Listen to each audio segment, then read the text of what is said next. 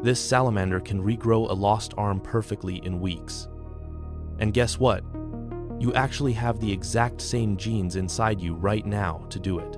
The problem? It's true. The regeneration code is hidden in your DNA. But millions of years ago, human evolution turned this switch off.